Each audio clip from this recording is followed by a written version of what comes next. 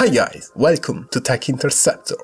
Among all motherboards that we have already seen, not had the pleasure to know of the new B650. So today we talk about this. This is the MSI MPG B650i Edge Wi-Fi. But first of all, remember to subscribe to the channel, activate the notification bell to stay up to date on upcoming videos, and if you want to take a look at our Twitter and Instagram profiles. And let's start. The motherboard of which we talk to you today belongs of the MSI Performance Gaming Series.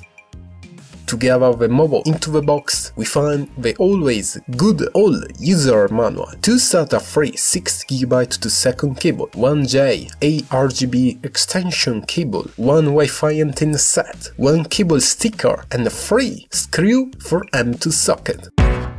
The new MSI creature is not all big, on the contrary, is very little. In fact, it has a mini-ITX form factor and its size 17 cm for 17 cm. Its compact layout is based on 10-layer PCB with 2 ohms thickened copper. On this rises 2 fundamental elements to maintain the mobile perfectly cool. The first is the massive, fully covered MOSFET heatsink with thermal pad on the side of a CPU socket that cover also the I/O back panel. The second, called M2 shield frost, and as the name says, is focused to the cooling the M2 slots. This has an amazing feature, but is the small fan incorporating on it. Aesthetically, both heatsinks have a silver finish enriched by a white pattern with some orange accent, where, moreover, take place the MSI Dragoon logo and the word MSI and Edge printing on it. Regarding the power design, the VRM layout is composed by 8 plus 2 plus 1 power phases. These allow to guarantee the maximum power and efficiency. As all new B650 board, also this features the new AM5 socket and support whatever Amd Ryzen 7000 series desktop CPU. At the moment, the new Amd Raphael series includes 4 SKUs: the Ryzen 9 7950X, the Ryzen 9 7900X, Ryzen 7 7700X, and the Ryzen 5 7600X. Specifically, the flagship Ryzen 9 7950X features 60 core and 32 thread, 5.7 GHz of boost clock, a base clock of 4.5 GHz, 64 MB of cache, and 170 watts of TDP. The Ryzen 9 7900X has 12 core and 24 thread, 5.6 GHz of boost clock, 4.7 GHz of base clock, 64 MB of cache, and 170 watts of TDP. Follow the Ryzen 7 7700X with 8 core and 16 thread, 5.4 GHz of boost clock, 4.5 GHz of base clock, 32 MB of cache, and 105 watts of TDP. And in the hand, the Ryzen 5 7600X has 6 core and 12 thread, 5.3 GHz of boost clock, 4.7 GHz of base clock, 42 MB of cache, all with a TDP of 105 watts. The motherboard is equipped with 2 new DDR5 DIMM dual-channel memory architecture sockets. Here we can install a minimum of 32 GB for single DIMM memory module up to a maximum capacity of 64 GB for all DIMM. Plus, it supports memories with an operating base frequency of 4800 MHz up to over 6600 MHz in overclocking. Continuing to the motherboard layout internal connection, starting from the left, on top we have got a 8-pin ATX 12V power connectors for our CPU, easy debug LAL and nothing else.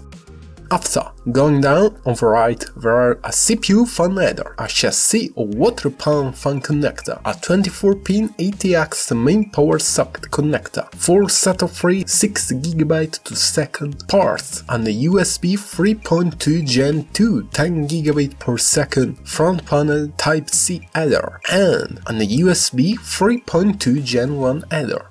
In the bottom, the mobile has an A Rainbow V2 LED connector, a system fan header, a USB 2.0 connector, the front panel JFP1 including power LED, HDD LED, power and reset switches, the front panel JFP2 connector composed by speaker and buzzer, the safe boot jumper, a chassis intrusion connector and the front audio connector.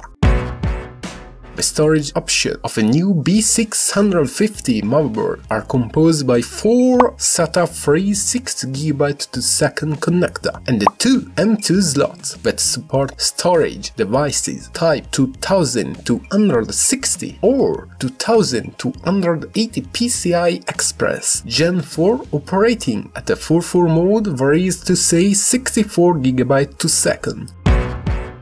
As expansion slot, the MSI board featured just one PCI Express 4.0 for 16 slot boosted by steel armor technology and support for 16 mode that is 64GB to second. The audio compartment mounts the Audio Boost 5 system. It contains the Realtek ELC4080 codec, feature 7.1 surrounding sound high-performance audio, and support up to 32-bit at a 384 kHz playback on front panel. In addition, it presents high-quality audio capacitor, as well the high-quality audio jacks, isolated audio signal, and the D-pop protection.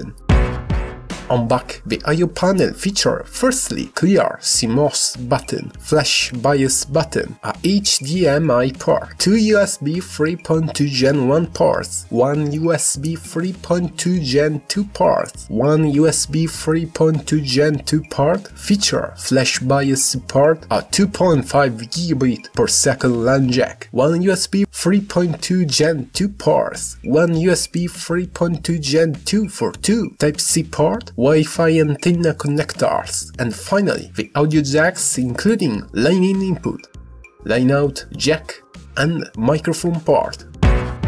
But now it is the time to talk about the price.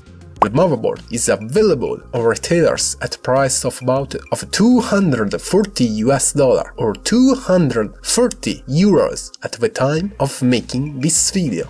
As always, I leave you the link to buy it in the description below. And with this, that's all for today. I hope you enjoyed and helpful today's videos. As always, let me know what do you think in the comments below. Leave a like, share it with all your friends, and don't forget to subscribe. Huge thanks for watching, see you again next time.